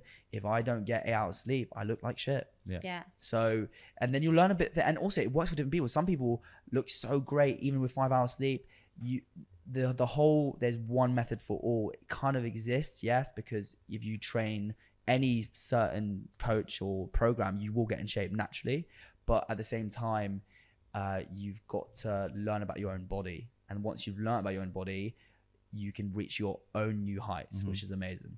I put like a really simplified tweet about this the other day. It's like, most people will get into the gym because of how it makes them look, but most people will carry on because of how it makes them feel. Yeah. And that's what you just talked about then, because most people start because like, right, I want to look good, whether it's for a girl, whether it's for a holiday, whether it's to like look better naked in the mirror. Yeah. But then you realize like, I actually feel good from doing this, and you carry on continuously doing it. Training is like, I love it so much. Like, even if I haven't got time, I've only got half an hour there, whatever, just doing sprints or lifting heavy weights or anything, and also when you're in a gym and you're part of a group of people who everyone knows each other and you're chatting, it's like, what people are you doing here? It's just like the culture I love. I think it's amazing. And for men, I can't speak for women a lot, but with my boys, like the mental health aspect and how it saves all of us is like, it saved me for sure. Like I would be in a very different spot right now if I didn't train. And if you don't mind me asking, in what way? So I started Chelsea when I was 22, and I was a party boy, going out, doing all sorts of things. And it got to a point where, first of all, I never looked at my body and said I was out of shape. That was never a concept for me. So when I was looking in the mirror, I never looked at myself as like, oh, I'm out of shape or training, whatever. Because I was like skinny fat. So I didn't really see much. I was just like, whatever, I want to party, I want to go out. And that was my thing. It was like just being a socialite. And then I was having the worst anxiety because of alcohol, drugs, and all this sort of thing. And I remember being in my room and calling my manager and being like, if I don't change my lifestyle, I'll be in a ditch right now. I won't be alive with the way it's going. It was early, so it wasn't like I was doing it for years. It was very early on, and I was like, if I don't do anything, and my manager at the time got me into contact with this person who was, in very much into his fitness and trained me, and I started wanting to do boxing. That's all I wanted to do. I just wanted to box. And then he was like, try weights, and I did like a bicep curl, and I was like, this feels nice. And I was like, this is sick. And then I did 3 months, stopped smoking, stopped drinking, something, like cut everything, did a transformation, leaned out, looked great, and then I fell in love with it. And I was like, this is amazing. And mentally it saved me, like 100%. Yeah, I 100% agree. I think like this is like where there's an argument of like where people become extreme with it, where like it can take over from being something that you're dedicated to being something that's detrimental to people's health. And like then that, like you were speaking about before about calorie counting, there's an argument all the time about like, is it people who are prone to disorderly eating that then use MyFitnessPal, or is it MyFitnessPal that leads to people having disorderly eating? And there's like, maybe there's correlation there, but we don't know what the causation is to why and which way around it is. So that's why I think like for majority of people, like calorie counting is a really useful tool to teach you a lot about nutrition. And you get to the point where like it'll educate you to a point where you can just eyeball shit. You don't need to do it all the time. You can take away that crutch and not have to use it. It's not something that you need to have for the rest of your life. And I think that's what people get confused with. Oh, 100%. Like I did it, funny enough, when I did my first cut, never tracked. I did it for my recent cut when I was going to Bali for filming, and I knew they wanted my top of all the bloody time. So I was like, okay. And I have a nutritionist who's a friend, luckily enough. So he was just helping me out. I didn't think about that. You must have that extra pressure of like coming to film and you're like, shit, I need to be in shape. Oh, all the time. I'm like, you have to be like, your face needs to look gaunt. You have to look good on camera. That's the whole point. So all the time you're thinking, okay, I need to, especially if we go on the trips away and all that. It's, before going to Bali, I did a 5-week cut. So intense. Like it was the first time I really started calorie counting and doing it properly. I learned so much about it. Like I loved going in the supermarket and scanning and be like, oh, that's 40 grams. That's amazing. Like all this, and also it's just created a habit of like, when I don't count, I kind of know what I want for my breakfast. I know how much protein there's in that breakfast, and then I don't have to. But like you said, it's a tool. So you do it you'll do it every now and again. If you've got a shoot, if you've got a cut, again, I'm speaking as someone who is in the industry where I've got to do social media, I've got to do photo shoots, I've got to do that. So every now and again, I have to do that. But it's taught me so much about food and what's good and what's healthy. And also it's taught me that all this basic food is great food for you. Like we overcomplicate and make, these amazing dishes with loads of sauce, but it's so bad for you. Like all these MSGs and things and that bloat you. And there's loads of reasons a lot of people who have problems with their bodies and bloatness or whatever it is because of food, and they don't understand what's in it. And as soon as you understand that, it's honestly, it's amazing. It changes everything. Can I ask if you still drink? Yeah. But not as much as you did? Nowhere near as much as I did. Like nowhere near. What's your relationship like with alcohol, sorry? It fluctuates. Like I'll have generally when I'm like in the UK, I don't drink a lot. Like I'll have, you know, a weekend here with the boys. I go, you know, to the Prince and go all out, whatever. That's very rare. When I go away on trips for filming, it's heavy. Not in the sense of like every night's heavy. It's like we're drinking a lot. Because we're filming, we're drinking on set. There's parties that they're organising for us. But it's at a stage where I'm really happy to know that I can train hard and have a few drinks and not feel like, oh my God, I need to panic. I shouldn't have drunk. Or it's like, I'm fine with it. Whereas before I would hate myself if I drank too much. So there's like a healthy relationship with it now. What from like a confidence point of view, does that ever affect you where you're like, right, I need to have a drink because, I mean, you don't kind of come across the person who needs alcohol to kind of like unlock another level of confidence. But has that ever been a thing for you? Because I know for some guys it can be in times, like, I know it's definitely been for me, like in the past when like, I need to have a couple of drinks, otherwise like I'm not going to be as confident and like chatty. In the past, yeah. So way back then, I needed to drink to be able to talk to people and to like go on dates. And now I'm out of the boys. I'm the one who always has a sober date. Yeah. Like I prefer it. I don't need to drink to have a good time. Don't get me wrong. Like when I have a drink, there's a different side of Miles that comes out, and it's like this. You know, I'm very loud. I'll be fun, and you know, there is that. But I don't need. My thing with drinking is sometimes I'll overdrink to numb myself. So if I'm having a bad time, and I need to forget things, I'll just drink. Like that happens to me. So that's when it's unhealthy. But that's like, again, that is very rare when that does happen. I think it is definitely more socially acceptable to be sober on a night out though. And there's not as much pressure from friends to like at uni. I didn't want to drink loads. First year, yeah, absolutely wild. But then second year, I started creating businesses and I just had a different headset. But they always used to pressure me like, you're so boring. Whereas my friends now, if I don't want to drink on a night out, I'll just have a glass of red and I'm fine. Yeah. And they're not going to pressurize. If they did, I'd be like, you're not a fucking friend. Of course. Like I will go out sometimes, like guys are different. Like I young once and people bought me like a pint of Jaeger bomb and I had to drink it. That was like some it's protocol, wasn't it? Yeah. 100%. But like I had a conversation with my friend literally 2 days ago, and we've had our fun, me and him. We've had a lot of fun. We've been in crazy experiences and we've done a lot.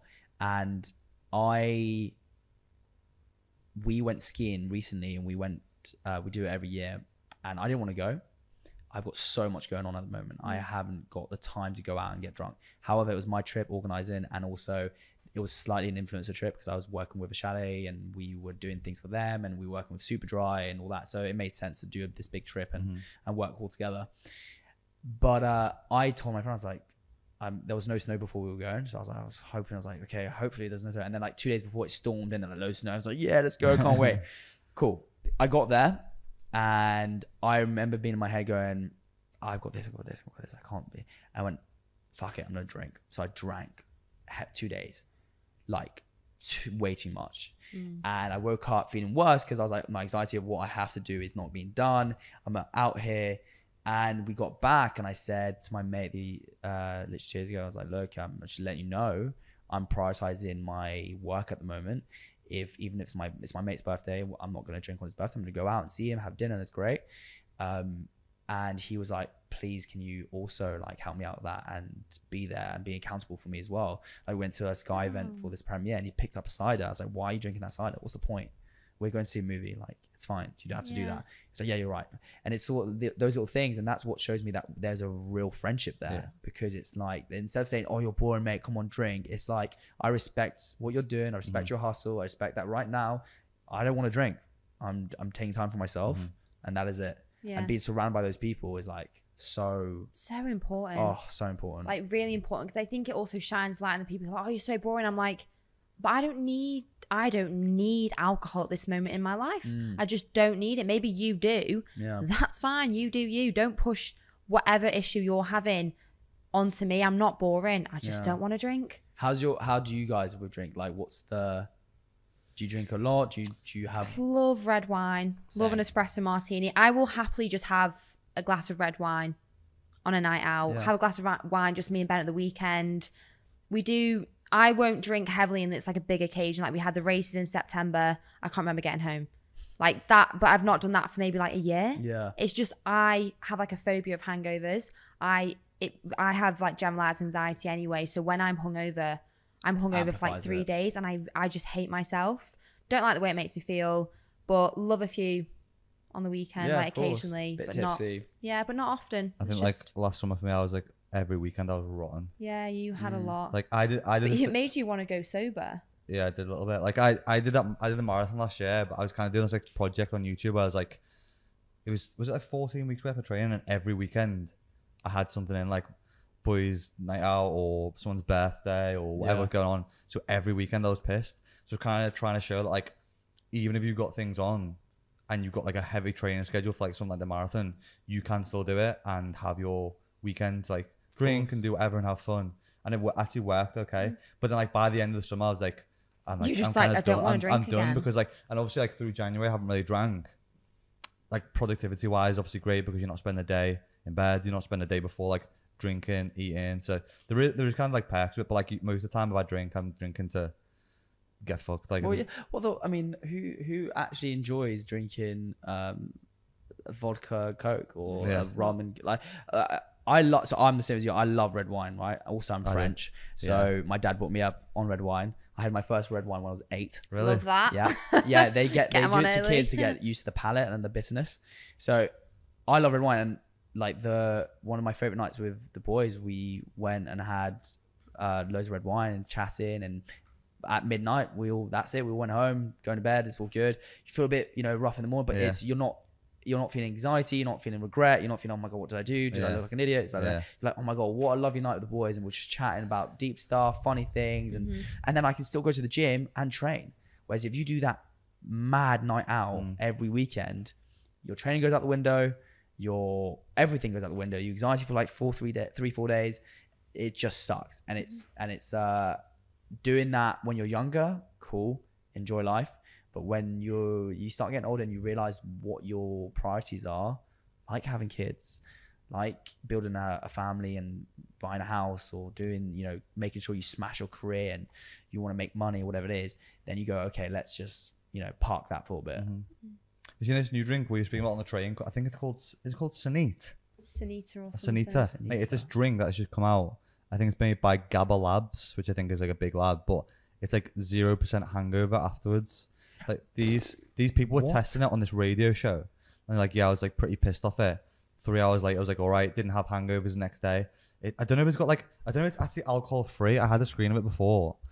I reckon it just gives you like serotonin. Apparently it does something to your brain where it thinks like it's pissed, but surely that's not healthy. It's called Sentia. It's called. Yeah, Sentia. It's alcohol without the hangover, so 0% herbal spirit gets you drunk but has no lasting effect. Reporters found from testing it. So you get the feelings of like being pissed and being woozy and being drunk, but then a couple of hours later you're fine. And they were asked as well about like, can you drive afterwards? And they didn't categorically say no. They said just be responsible.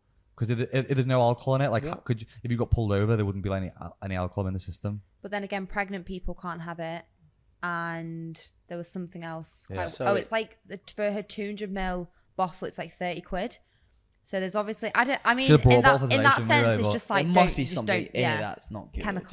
Chemically. You're creating a drink that removes a hangover. That does something to your brain. That's not good. It's like vapes, isn't it, for cigarettes? Like there's chemicals and stuff in vapes. The vapes, man, that's so bad. God, I got into my vapes. Did you? Yeah, I got into my vapes. I'm so glad I can't. They're really bad for you, aren't they? So they're worse than cigarettes.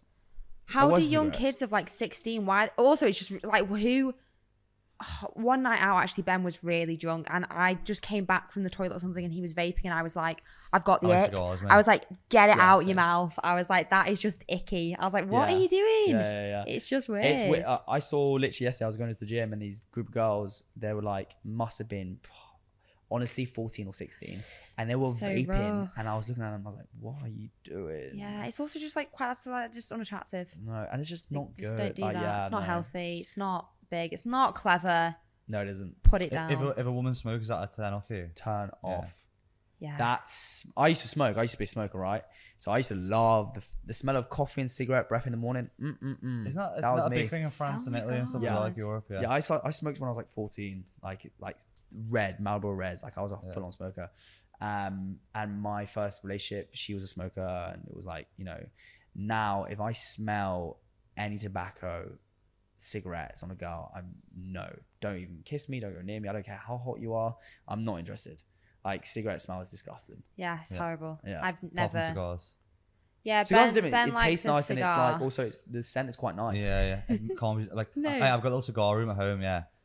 I had one of the guys around one day, and we're having a coffee and You're cigar, gonna which make is me quite sound. nice. No joke.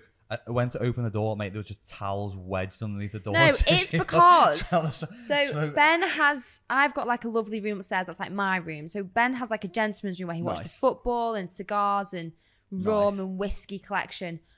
Oh my god, the smell! It was like I walked into the hall and I was like, fuck. I was like, my whole house, like I was like, my hair smells of it. So I put towels and everything, like blocked him in his room. And he's trying to get out, and he was like, "What are you doing?" And I was like, "I'm really sorry, but it stinks." I was like, "Do it out the window." I love that smell though. Yeah, it's you great. can get But candles in now, your house. cognac, and Really? like Don't and tell him about the cigars. candles. It's I'm not in my house. It's amazing. Organising even. Such a 100%. Yeah, you can I'm come there. for gentleman's night. 100%. Yeah, and you'll have towels at the door because No, I love that. It's brilliant. I'm like it literally. It Should we have a look at- literally is there any quick fire stinks. questions that have been asked from Miles? Yeah, should we do like 2 or 3 quick fire questions? Yeah. I mean, God, I feel like I could talk for hours. Oh my But we god. don't have hours. I can't believe it's 3:30. Have you missed something already? I've got to go to a suit thing around near here. What time at? 3:30. You're supposed to be there. That was good. Should we do 1 fire question? Yeah, I don't just think do- I've even We got can do 2 or 3, whatever, and then. Okay, quick fire. Go. Do you dream in French? No. Great news. There you go. That's a quick fire question. Okay. No, not at all. Ask if he was in school with Tom Holland. Yes, I was. Really? And he was a dick. Was he really? Why was he a Was dick? he? Look, honestly, he's lovely. He's such a nice guy. We have a mutual friend, and he's best friends with him, and he's really, really cool. But at school, he just did that movie with when he was really young with Chris Hemsworth, Impossible. And he came in. He's just started school, and he was like, just done a film, like, you know, all that. And we were like, oh, come on. Now I regret it. I was like, I should have been his best mate, but at the time. But he's a lovely guy. I know he's a lovely guy. But Did you back swoop in on any of his women? Who was Tom? Who he was dating? That No. would have been a good claim to. No, he was a dick, fucking but yeah, I got his one. No, I got his woman. damn it. We can't do any more quick fire. okay. And do you know what? This happened before as well. I looked when we were with The time, Oye, and I was yeah. like, fucking That's hell, the thing. time. Podcasting now just goes so quick. It's great. Yeah. It's conversation. But where can more people find you? You can find me all over the internet. Really, just type my name, and I'm pretty much there. Type me. And you've got a podcast? Got a podcast. It's called Playtime. It's a very playful kind of podcast. It talks about gossip, relationships, and a bit of like sex, and kind of what we spoke about today about like how men and women are, and just a fun place where it's unstructured. It's very like go in, chat, and then have a laugh. Open conversation. Yeah. Love that. So YouTube people, thank you so much for watching. Make sure you subscribe if you're listening on Spotify or iTunes. Make sure you rate it. Tag us in everything. Obviously, hope you enjoyed this episode, and we'll catch you next week. Bye, guys.